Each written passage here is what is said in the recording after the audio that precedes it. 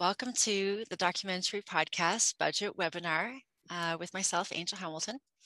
Thank you, Peterborough Independent Podcasting Association, for hosting me.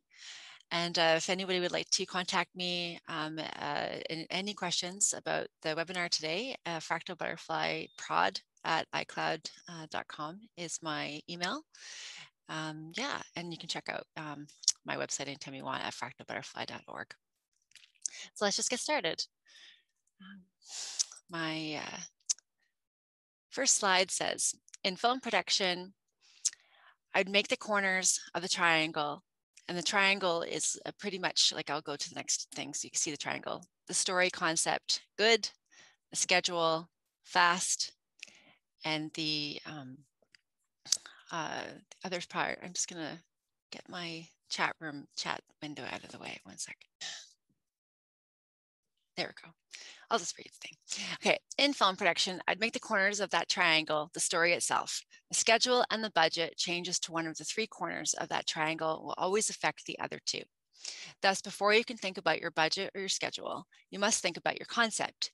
Are you making a longitudinal verite film over many years, an urgent investigation, an archival essay, a docufiction hybrid, and in this case, a podcast documentary? As your concept crystallizes, sketching out your schedule, how long will you research and shoot and edit and record audio? Are there any special constraints such as tight shooting window or audio recording window or an immovable delivery deadline? No budget can exist without, 1 sec, my chat room is like, my chat window is like in the way of my slides. Just what. As your concept crystallizes, sketching out a schedule, how long will you research, shoot, and edit? Are there any special constraints, such as a tight shooting window or an immovable delivery deadline? No budget can exist, and every inevitable schedule change will affect the budget. As a final preparatory step, listing the key assumptions to define the budget, how long will the film be, or like in this case, the documentary audio, how long will you be shooting and recording and delivering on? Where will you shoot? Where will you get your archival material that you'll use? Most budgets have the assumptions at the top of the budget, and more complex films. And I often, this is based on, this whole presentation is based on a documentary film, but it's easily transferable to documentary podcasts. More complex films might even have a page or two of assumptions at the budget, and this serves as a warning. If these assumptions change, the schedule and budget will too. It's worth noting that many projects start out with the assumption about the budget itself. And if you know the nights in the weekend project and plan to self-finance, of hard cost, then you're working with that fixed budget and you're aiming for, say, like $1 million budget studio partners. That's the kind of thing that's like more filmmaking. In this case, with podcasting budget, you can start off with $20. Like I have like a headset that's like a Logitech recording device that I got from like London Drugs, and then you can also have like the budget go really high. It's like $2 million. But anyways, keep going. So basically, when you're making a budget for a documentary podcast, you're thinking about how your story and your concept, that will improve and that will be good if you go really slow. And if you have like your schedule go really fast, then you might compromise on some of your story, but you might also gain in some of your budget. So it kind of is like this back and forth. One area is affected by the other area. Yeah, so setting the finish line. Before you start budgeting, you need to establish the finish line and how much of the film. 1 second. It's kind of annoying me that my chat room is not going away and I can't see it. There, I can see the window now. So before you start budgeting, you need to establish the finish line and how much of the life of the film to include the production budget. If you have been commissioned to make a film or a studio and client, the finish line will be clearly established in the contract.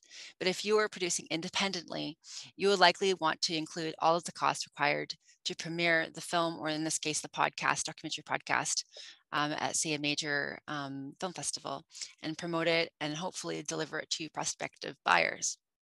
But even that may, oh yeah. Angel, could you make the could you present the slideshow again? It's just showing us. Yeah, for sure. For some reason, I was trying to there it is. I got it. I couldn't find the mouse. And so now I'm just got that finally. So now I can go back to the thing. No There we go. worries. There we go. Now my mouse is found. Thank you. Now I'm fine. Okay. Can you see everything? Yes, it looks great. Okay, great. Okay. So, when may not be enough? What if those prospective buyers don't bite, or if there's a hybrid distribution based on deep connection you have developed with audience, turns out to be a better choice for your film, in this case, a documentary podcast anyway, with a website and publicity, social media, or impact campaign. Some funders don't allow these items on the production budget, so they need to be budgeted separately. Either way, you need to keep the whole life of the film, or in this case, the documentary podcast, in mind as you budget and you fundraise. So fundraising, basically a good budget will reflect and serve the fundraising process. In the case of commissioned films, but also commissioned podcasts, and in the independent world, the full budget might be guaranteed up front, but mostly you have to do the fundraising. It includes grants and crowdfunding. This makes the budgeting process and everything else easier. But for most independent filmmakers, and in this case, podcasters and documentary podcasters, the funds come in phase by phase, if they come at all. A little bit of the development funding supports the creation of the fundraising trailer, and the trailer unlocks production funding. And in case with documentary podcasting, usually like using the home studio, using in my case, like Trent Radio, and then with Peterborough Independent Podcasting, recording from home studio. But this unlocks the early rough cut, and that garners the post-production funding. And then the process is risky. There's stops and starts, and almost inevitably, filmmaker and podcaster ends up self-funding various parts of the process, and underpaying or just not paying him and herself, which happens time and time again. So hence the challenging career sustainability questions facing our field. How does one budget in the face of such uncertainty? First, you'll probably want to break your budget into phases. Then you may need high and medium and low scenarios to account for the uncertainty of fundraising. The high scenario should include full professional rates and will be the budget that you'll submit to potential funders. The mid and the low scenarios for a budget should be kept to yourself. The mid scenario will involve compromises, and the low version will be the absolute minimum guaranteed that you would need to complete the project acceptably, although it might include calling in favors and making also some sacrifices. So drafting the full professional budget first, and then as needed, add columns and break it into phases with the high and the low and the medium scenarios. This enables to constantly adjust for available funds while also still pushing for fundraising. And basically, this article is creating this full professional budget. And once you've created that, then you can make the mid and the low scenarios and then delete appropriate items. So this is what a budget looks like, the template. And oftentimes I've been able to use this budget when I'm making a documentary podcast in regards to the telefilm. This is a telefilm, Canada Media Fund budget that's available for free online from their website. And so you can see that there's expenses, and there's a low mid scenarios and a yearly and low scenarios. And these are some of the numbers that they've crunched. And so one of the major books that I use that is really incredibly important for drafting budgets is what's called The Film and Budget Video Budgets by Maureen A. Ryan. And it's transferable to podcasting documentary budgets as well. And basically, you have to consider your project development on your first line, in your expenses, and producing staff. Usually you have your home office, your home studio, so you have your pay yourself to do a lot of the office work and coordinating admin work.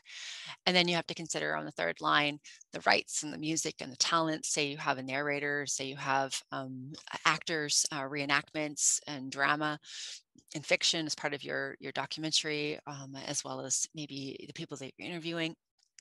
And then you have potentially staff. A lot of people don't end up having staff, but maybe they do. They have an intern, they have an assistant. And then there's production expenses, which can, of course, include the audio equipment. And in my case, oftentimes it's the film equipment, the camera, And then there's the next line, which is travel. So just like whatever, way that you're traveling to and from the site where you're doing the audio recording for your documentary podcast. And then the post-production, which is your line for your home studio and your home office where you're doing your audio editing for your documentary podcast. And then insurance is really important. I stress to everybody to have that as part of their business. I have a basic, insurance so that their liabilities and all of that can just not have to be worried about. So that's available for independent documentary podcasters and producers. And then there's office and admin on the budget of expenses, as well as the next line will include, and this is mostly what people forget, but it's extremely important when you're making a documentary podcast that you remember to prioritize in your budget the publicity and the promotion, as well as your website and your festivals and social impact campaign strategies and plans, as well as your digital distribution, whether it be on iTunes or through PIP. Having that as part of your budget is incredibly important to make sure that that's on your line, on your Excel spreadsheet, whatever you're using for your template. And then basically, like, you do the subtotal, and there's a contingency, which is extremely important. A lot of people forget that, but that's 10% of your total of your budget. And this is a living document. This is a working living document that's continually changing and updating daily and weekly as you're inputting the numbers of the changing factors and variables when you're in the process of pre-production, of creating these conditions that when you go into production, start recording, that things start to change. You have to make the adjustments to your budget. And then you have, in a lot of cases, with say you're working for a nonprofit organization, you might have a fiscal sponsor fee, and that usually applies to when I was working with Media Arts Peterborough, for example, with like the Artspace Media Lab. They were our fiscal sponsor fee, so they would help us to get more grants and that kind of thing. Anyways, and then you have your grand total. So when it comes to low and mid scenarios, with a low budget, you can actually make that so that you have like as bare minimum, bare bones, like of what you would absolutely, bare essentials, really, really, really just need just to make it happen. So that might just mean like you and your headphones and your laptop in, like, say, like your room, and you just put in like bare things. You don't put in travel, you don't put in staff, you don't put in, like maybe even you get like use open source music, and you use say the different kinds of open source software, and very bare minimums, that you're just your phone for recording. That would be the low budget if possible. And then say a medium budget would require going to say like Mars and like music, and being able to get higher value production value recording equipment for your documentary podcast. And that would probably include a little bit more, say, on your website, and maybe you hire somebody rather than just do it yourself. And so, yeah, and then they have it in this template for, telephone, mostly for independent film, but definitely is transferable to documentary podcasting, producing. And this is just the projections of how might your production company work in their budget on a yearly basis. So they have the scenarios for that as well. So the budget levels, the sample budget, say, according to like this particular article, there's a $1 million, documentary, and that's like, very commonplace within, say, Toronto, and say within the documentary world, for a lot of like feature films. But when it comes to podcasting, it could potentially be that price if you have, like, say, like a celebrity, like an A celebrity narrator, and you have to get all of the music rights, and you have to get all of the archival rights to say all of the journalism and all of the audio clips and effects that you're using. Anyways, and so presenting a very high budget to show very full professional rates, like union rates, the CARFAC rates, which is the Canadian Professional Media Arts rates, and the IMF, or not the IMF, the IMAA, which is the Media Arts Association rates, which is where you find the schedule of per hour. Like they have like a whole template that you can refer to often when you're writing grants or writing budgets, which is what I use as a standard for paying people what they're worth on a bare minimum. But they have for sure professional rates for high production value budgets, which I fully recommend if you're going to be going into commercial production. Anyways, and so basically helping to remind funders and investors and other, people who are involved, your cast and crew, with how much everything really costs, which is crucial for these conversations around sustainability for all of the people that are involved working on your podcast. So while there are many documentaries that are produced at that level and also higher, I deeply respect the fact that documentary budgets start at zero, and some projects will only raise, maybe 10,000 to 20K for like a feature documentary podcast series to cover basic, hard costs, and others that are only ever partially funded. And they involve huge contributions of volunteer labor and services. And a cluster of funded documentaries ended up in, say, the 350 to 450 range. And although this range often relies on a small number of shooting days and then a producer, director, writer, cinematographer, and editor, and I'm often thinking of documentary filmmaking, but it's easily transferable to, of course, documentary podcasts. So wearing many, many hats and various unfunded phases of the process. And there's another cluster that's even higher in the range anyways. And basically there's no right answer to what a documentary should cost. And though undoubtedly, no matter the budget, there's never enough time or money is needed, and compromises must be made. So basically, the budgeting process, to create the budget, you'll need your assumptions. And that just refers to your phone calls, your estimates, your guesstimates with talking to the people, like say where you're going to do your location, who you're going to work with, where you're going to, what you're going to need and how it's going to cost. And so that you put that on a separate piece of paper of assumptions of how you're potentially going to be spending, like in your expenses. And then your schedule. So basically, you'll put like, say, you have your pre-production schedule, which will be like, 1 week you'll be researching, and next second week you'll be coordinating and calling people and doing admin work, and then you have the next schedule of a week of recording and you're producing and production, and then you have another, like say, a couple weeks of like the editing process, and then a couple weeks of doing publicity and distribution and marketing, and you can never forget that because it's extremely important. If you're going to make a documentary podcast, you want to have people hear it. So you have to put that in your schedule, and you have to put that into your budget, and you have to research it. So lots of time for that research for your budget in the pre-production stage. And you'll need to call your potential crew and different people responsible for the archives and researching archives, plus, any post facilities for your sound recording, sound design, and basically start negotiating those rates as a producer, as a documentary producer.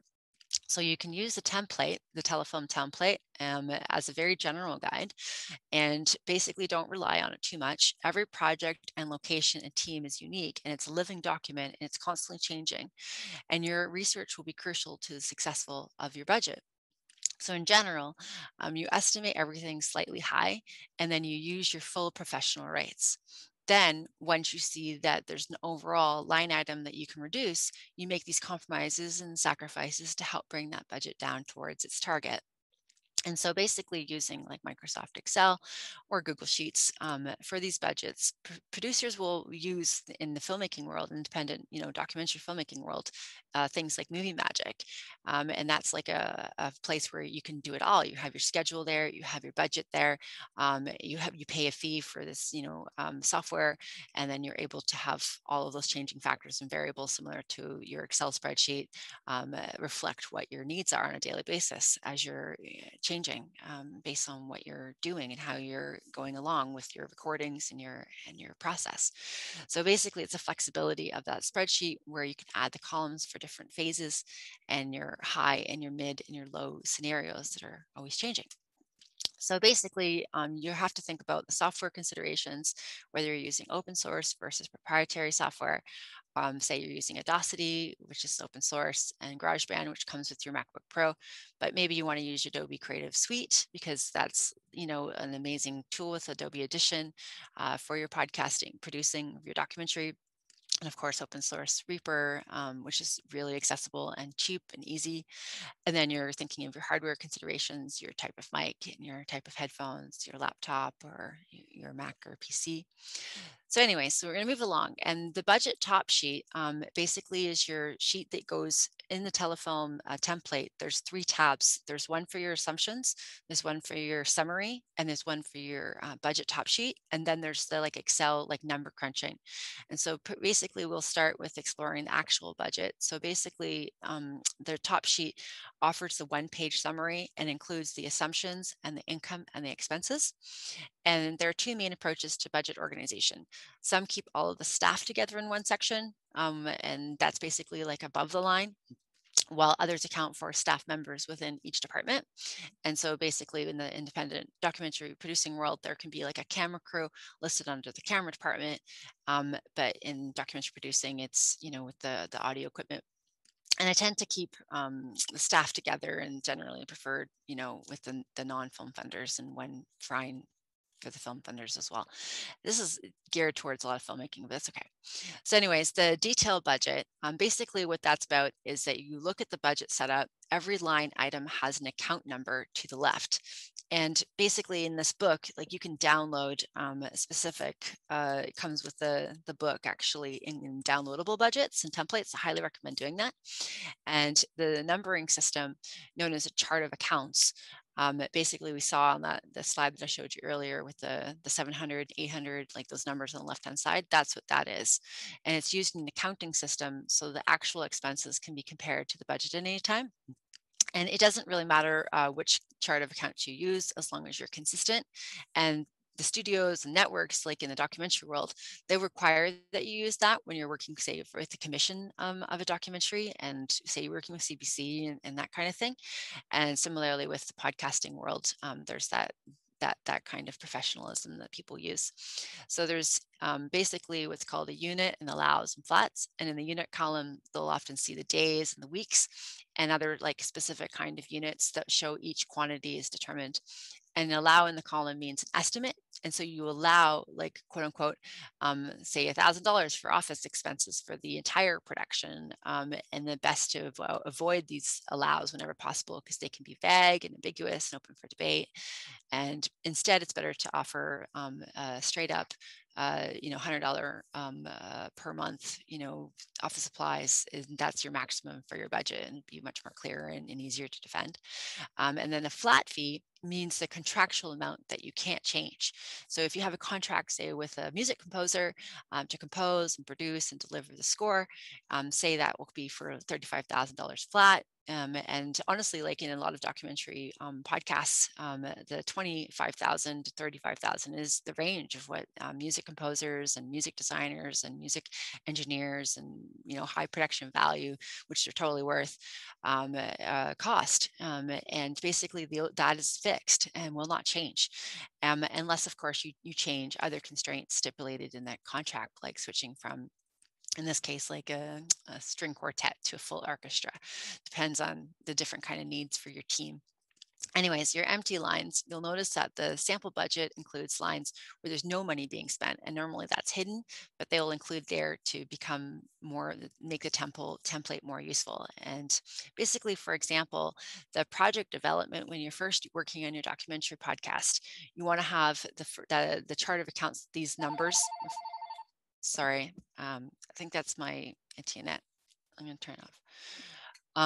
Basically, the staff for the development phase, the producers and the directors and staff costs for the development phase. And then the next line, the 1,100 line on the chart of accounts refers to research. So you could be looking at books and videos, meetings, and other research expenses. And then the next one could be research travel. For a lot of producers, they'll put in the budget for people to, go on different trips and different places that they can do the recordings. And anyways, and then there's the 1,300 line, which includes the production and the post-production, fundraising.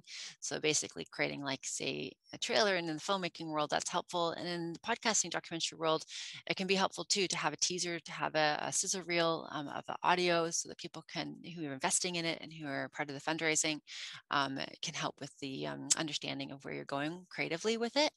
So the sample budget covers, say, like, 8 days of recording, and then, say, 2 weeks of editing, depending on the project. That could be more complex. So basically, like, the next line is fundraising costs and materials. This is when you must, this is most important, I can't stress it enough, for people who are producing documentary audio content, to make sure that they put in their budget the cost of their materials, of their grant writing. And basically, the fundraising, the grant writing, and the drafting of the budgets, and the market recognition fees and promotional materials. These costs will vary based on how much research and revision is required, and how much the team can do in-house. And basically, there's, like, the fundraising travel. People will travel to markets, and they'll meet with funders. And so they'll put that in the budget as well for project development phase. That's what's called the development phase. So in regards to producing staff, like, this is really important for people to research, and to call people and to ask what their estimates would be for their fees. There's directors, producers, and writers, what they call above the line fee in the filmmaking world. So these fees will vary widely, and they'll be reasonable for each person's experience level, production locale, and their overall budget level. So the director, the producer, the writer, they'll plan to spend, like, say, 2 years full time on this project. So that fee could be easily higher and reach 10% of this budget. In the case the producer is budgeted slightly less than the director and producer, based on assumptions that director and producer will own the project and will be working long before and long after this 2-year project period. And if this was, say, like a commissioned documentary project with, say, a director working for hire, this balance might be reversed. So basically, union projects work on this in order to comply with their guild agreements. So that's where a lot of this is really important. And then the production fee, which is basically a line that everyone needs to have, very important, is that this is where the funders, your investors, say, like, your family, your friends, like, different, like, people, business people, they'll require the rental of all the producer-owned equipment to be represented as a single production fee. And then we're going to move on to rights, music, and talent. So basically, story and other rights. The project is based on, say, a book or an article or song, copyrighted material, and intellectual property. You're going to have to pay for those rights to make that documentary based on that material. And basically, that's called the story rights. And then the next line is archival photographs and footage. And in the documentary video world, that would include the cost of researching and licensing video material. And in this case, would be audio material, with the exception of the archival researcher listed under staff. Anyways, and so basically, the archives, they could be charging a 30-second minimum, no matter the length of this clip that you might use. And you might need to budget for more seconds if they're going to be using that. Anyways, and then the next line would be talent. So that could be your narrator for your documentary audio podcast. If you're planning to do reenactments, or you're hiring a narrator, you'll be listing the talent there. And it could be based on union rates for actor guilds. And rates vary considerably, and they're subject to the union and those guild agreements. You'll need to read and need to contact them and ask them questions. And you'll be conscious about the where you're going to be doing that, like different specific rules about your recordings, and where and when and with who and all of that you'll be negotiating. So the next line in the budget will be the music. And in this sample, nearly all the music is composed. I have to get my dog. One sec, he's making a lot of noise. Sorry. Puppy, come here. Come here. Come here. Come on.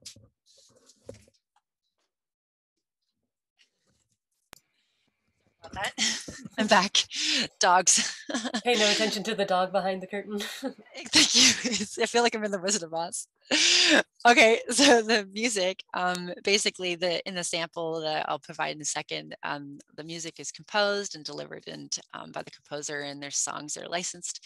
Basically, the rates that you negotiate, and projects can be more extensive with licensing needs requiring, say, a music supervisor, post-production supervisor, or they could be a lot less expensive if you just do it yourself. With much of the time as producers, we end up wearing many hats, and a lot of these things get washed away to one person doing it, even though it looks like many people are doing it. It's all very interesting. But anyways, in an ideal world, in a high production value budget, we would include the staff in our budget. And it's really important, I think, for everyone to think about that. So the production staff line item would refer to the composition of the crew, and their rates can vary considerably. So this crew refers to, the people who are doing the audio recording. If, I'm the producer and I'm working with a director, we have these conversations about in the independent documentary world, the video crew, but oftentimes sound recordist in a documentary audio podcast is our crew. And so often this budget will reveal to our funders, stop it, dog. Their funders exactly how you're planning to make this audio. And anyways, keeping in mind that while these crew rates are somewhat negotiable, it's best to prioritize parity amongst the different crew members. Anyways, and so the next line is really, really important to me, because the editors, they're the ones that in documentary independent world need to be put and prioritized in the budget, because they're the ones who are going to spend a lot of time in the edit room. And they're the ones that are the talented editor that will be just the single most important line item in this entire budget. Any kind of films, any kind of podcasts, any kind of documentaries at all, they usually have a lot of assistant editors. They working simultaneously with the archives, with the music, with the sound effects, and working on low budget projects. It's often that the director knows the material best, and they may perform some of the assistant functions in the editing post-production, but it's important to pay them as well for that, and not just have it as part of their fee. So in both staff sections, the last item in personal taxes, there are costs that an employer must pay in addition to the employee salary, and include the Social Security, different like Medicare and like federal or state unemployment insurance, and of course workers' compensation, union and payroll service fees, payroll service, this kind of stuff. There's like all these software that can help with that. So anyways, and then basically producers have to avoid having your personal taxes. And so you want to make sure that you classify the crew as independent contractor in your budget. And you have to contact your own local tax office for that kind of thing to get more information about HR. Anyway, so moving on to production expenses. For me, the really important part of a documentary audio or a documentary video budget is factoring in your equipment, your camera, your sound, your lighting, your grip, your facilities, your services required to shoot in the documentary. In this case, the audio. So basically, the equipment rentals, we often get them because of we have like teams that we work with that already own their equipment, but you can get them from a studio. You can get them from, say, you're a member of an organization like a nonprofit, where you can get your equipment rentals. I remember at the Media Lab at ArtSpace renting their equipment a lot of the time here in Peterborough. And so for long-term projects, this can be tricky in the budget because they can sometimes exceed the cost of the purchasing equipment. And I've totally run into that. And that's why we ended up buying the equipment ourselves and creating our own production company and registering with a number and going into business. And in these cases, the production will choose to buy equipment and then resell it at the end of production. Many people have done that in the documentary world. Anyways, and then the other option is the production may rent the gear from, say, the rental house. Anyways, many funders have these policies where rentals cannot exceed more than 50% of the purchase price. So it's really important to consider that when you're making your documentary podcast and producing. And it's really important to remember that there's different kind of scenarios that you want to be really clear and upfront with your funders, because they want to be able to know that like you're going to be able to have your equipment usually on like your laptop and your recording equipment yourself.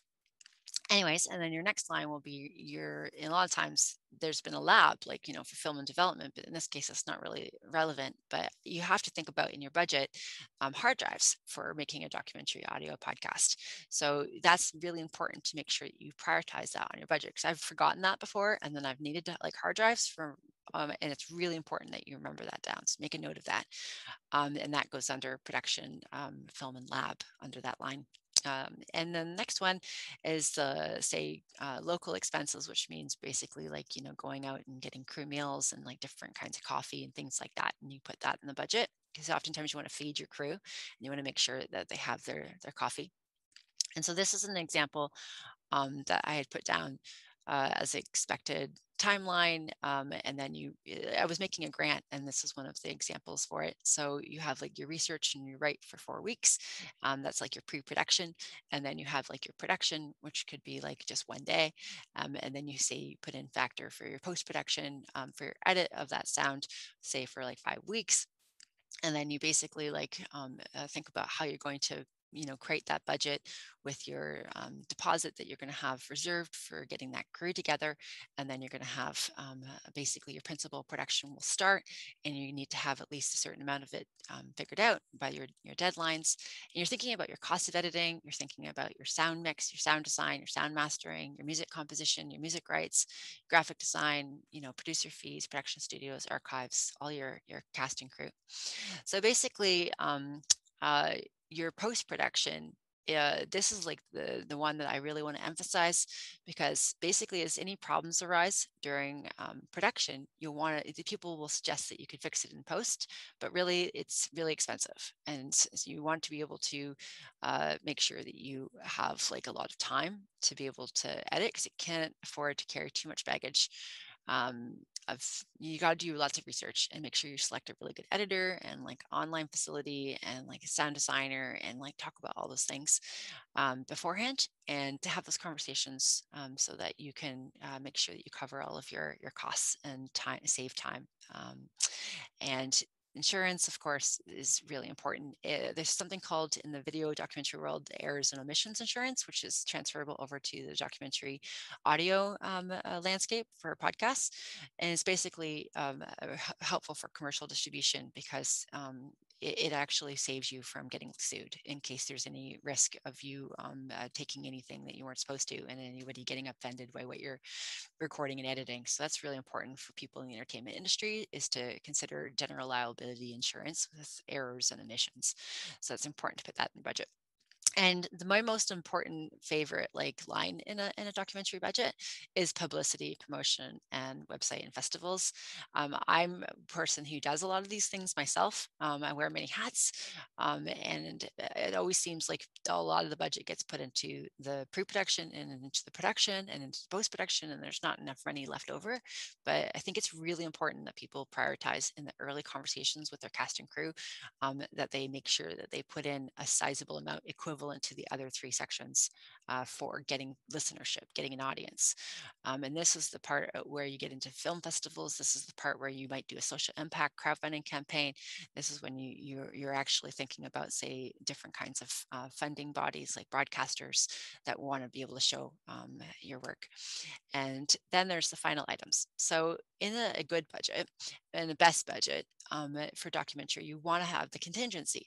So that's because the production's unpredictable.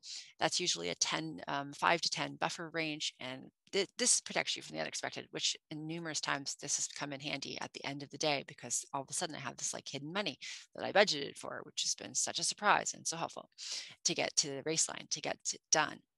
So anyways, a lot of times funders won't allow it, but I think it's extremely important. I learned about it in documentary film school, how incredible helpful it is. So anyways, you want to not cut that, and you want to make sure that you adjust these line items throughout this living document for the inevitable surprises that come.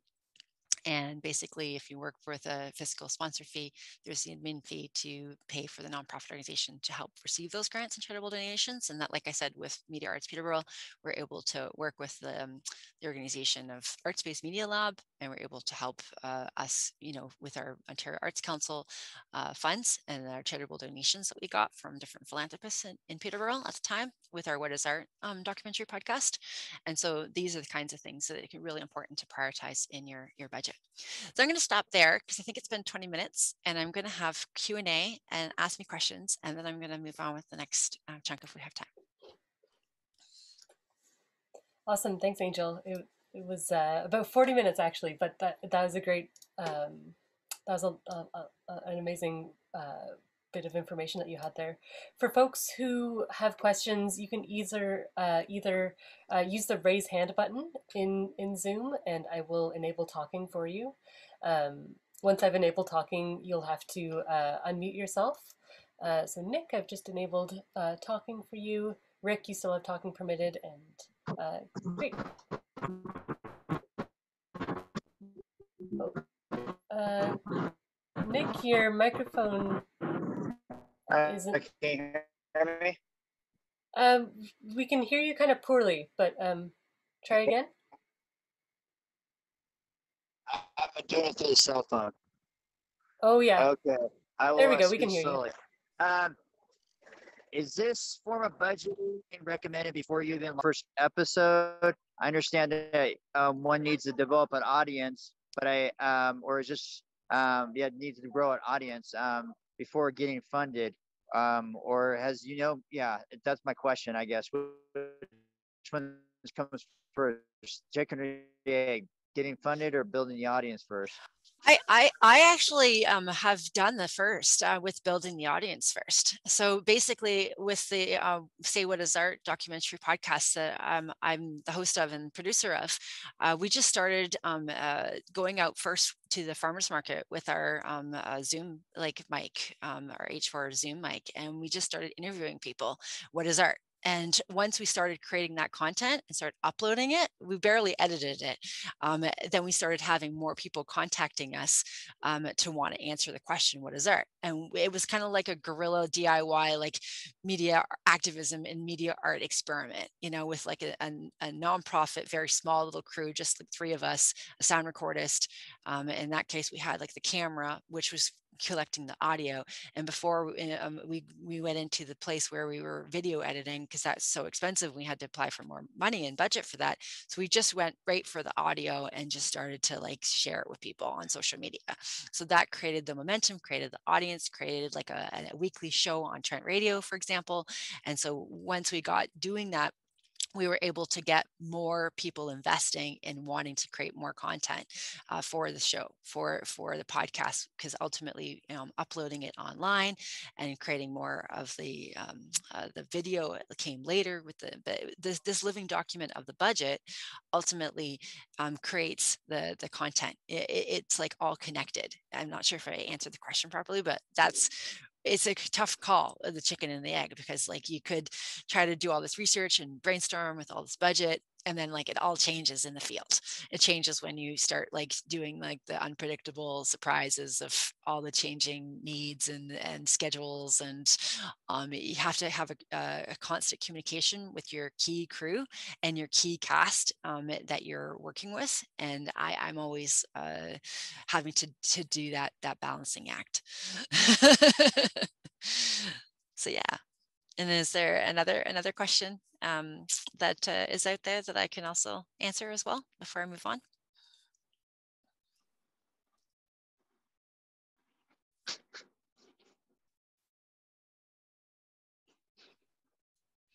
Did that answer the question well? Yeah, you did.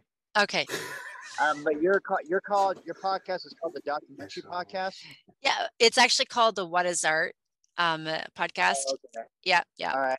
I got confused with the other podcast that just canceled about a year ago, the Documentary Life podcast. Oh, I know that one. I've listened to that before on iTunes. Yeah.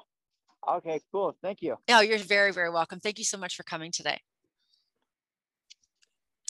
Angel, I was wondering if you how do you think of the different phases of a production?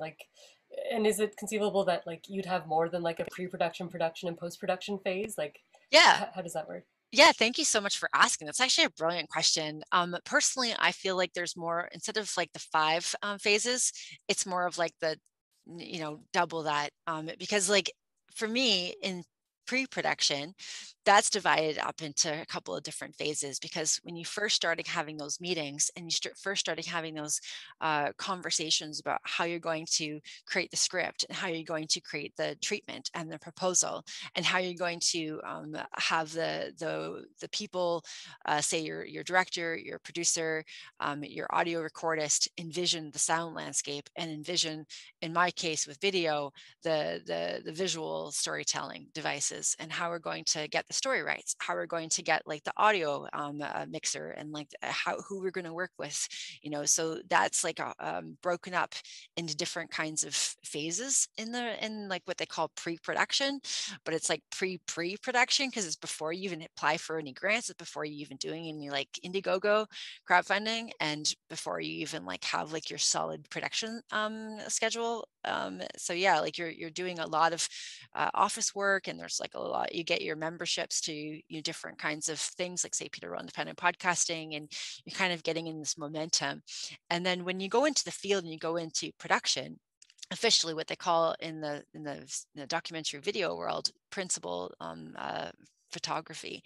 That's like your first day of shooting, like say on your camera, and in this case would be with your audio, with your Zoom. And with your sound recordist, it could just be yourself with your headphones. But basically, that could just be like a day, but maybe it's longer, maybe it's a few days.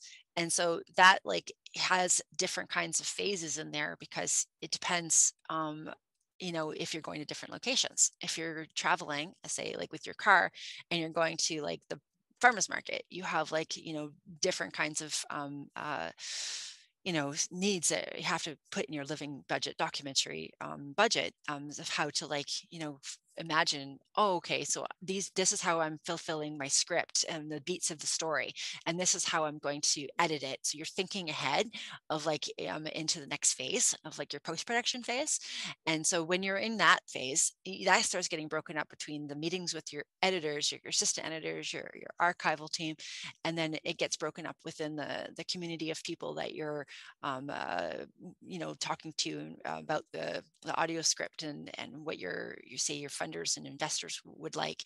And so then that's broken down further into phases. And then the phase that I think really needs to be fleshed out, it's not just like it's not just marketing phase. For me, I call it the digital distribution phase, because that's where they have the 6 weeks, minimum, in my opinion. And that's the best, really important. I can't stress enough to people that to have the conversation with your digital distribution coordinator at the beginning of your project, to have that meeting and to budget that, because that's how you're going to be able to find the opportunity to send your documentary podcast to festivals, and to have put up on iTunes, and put up with, say, the Peter Rowe Independent Podcasting Association, and have it properly marketed so that you have an audience for listenership on a regular basis.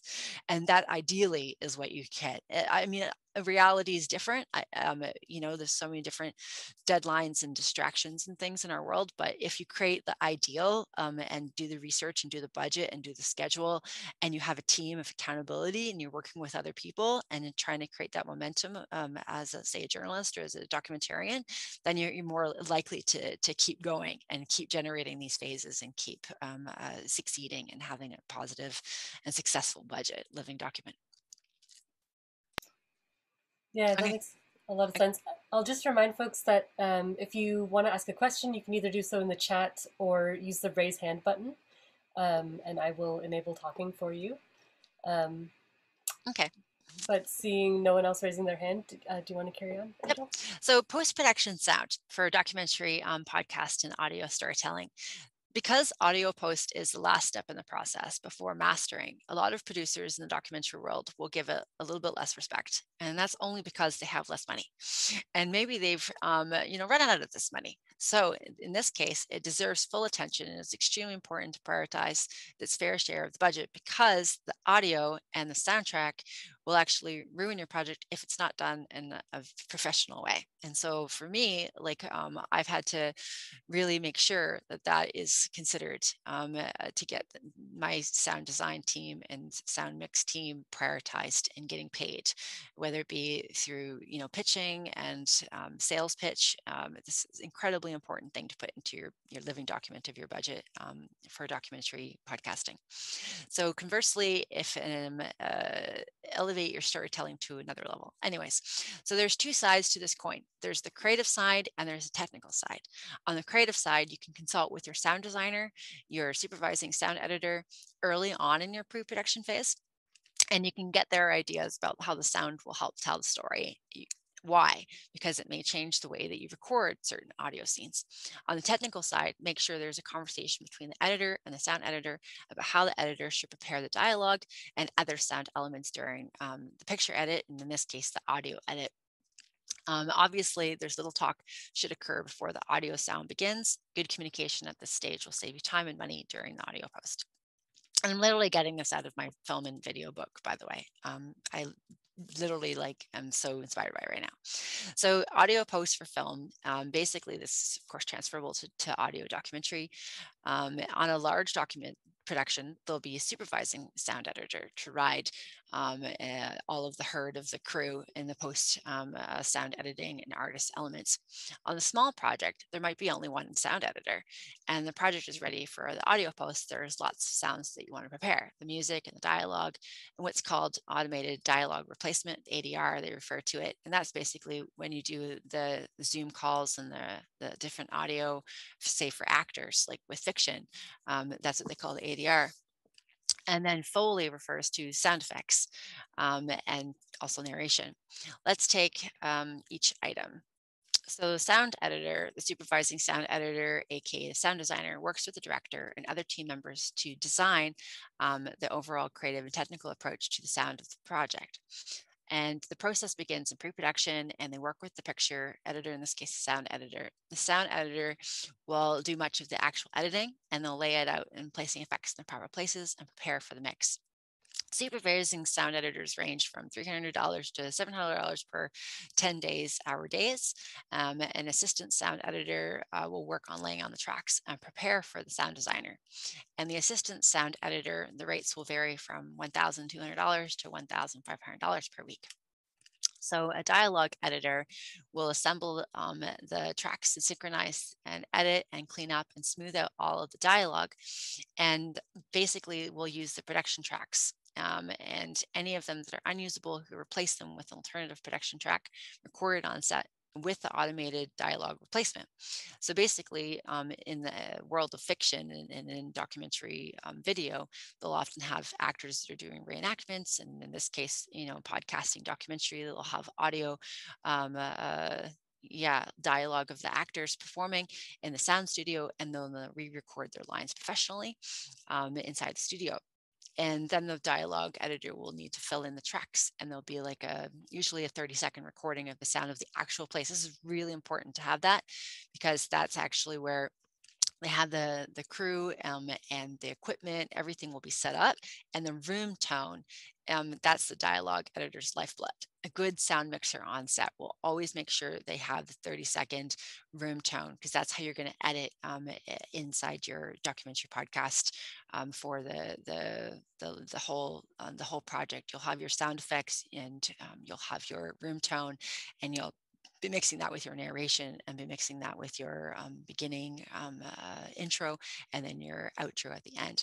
So rates for them, usually professionally, like say in like Toronto, like in the documentary audio landscape, would be ranging from 1,500 to 2,500 per week. So what they call spotting refers to the music and the effects. So basically the supervising sound editor, the music editor, the composer, the director, the producer, they'll watch the finished picture edit, in this case, the audio edit, they'll listen to the audio edit. And basically when they're listening to this, they'll call it the spotting session. They all talk about where the music should be, what kinds of feelings that it should invoke. The composer will write the music and play it for the director and the producer and editor in these listening sessions. Once the creative aspects of the score are approved, it's ready to be recorded on a music scoring stage.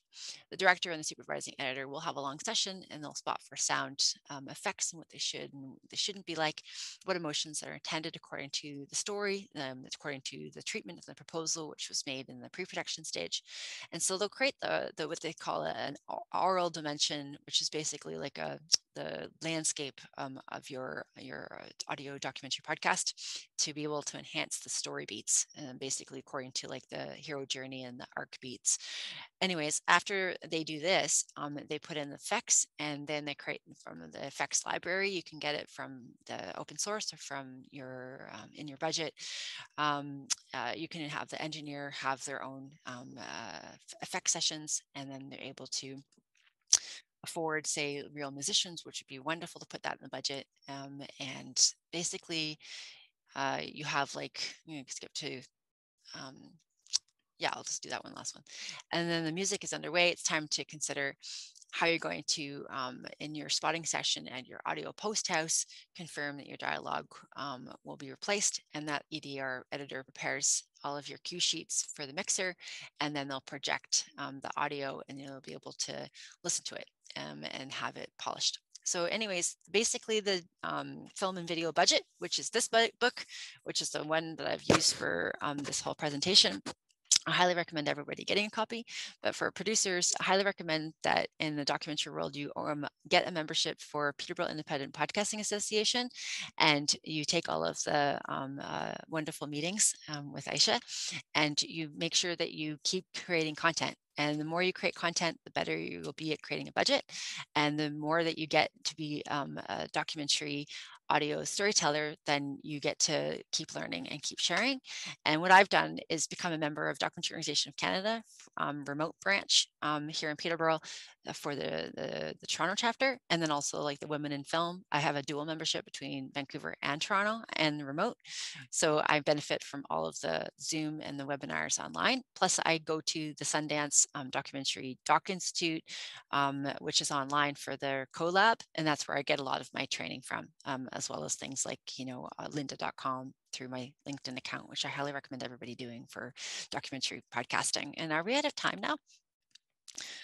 No, we actually have an extra half hour. So great. These are the questions that I had brainstormed. And so we can check in with the people, and then we can, the questions that I had brought up, and then we can go further and talk about how we can flesh these things out.